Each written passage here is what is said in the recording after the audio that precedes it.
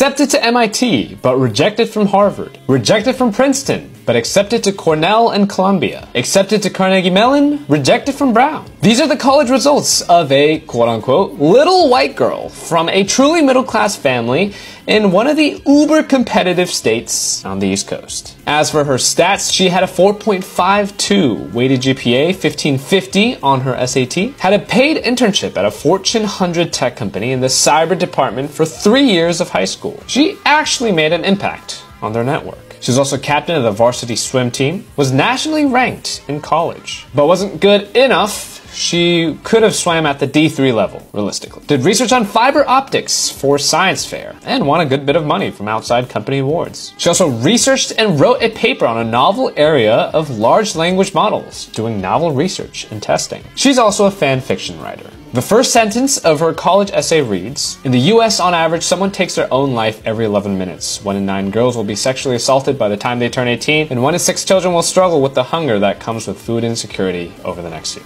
We rated this essay a 92 on maxadmit. Very solid. There you have it.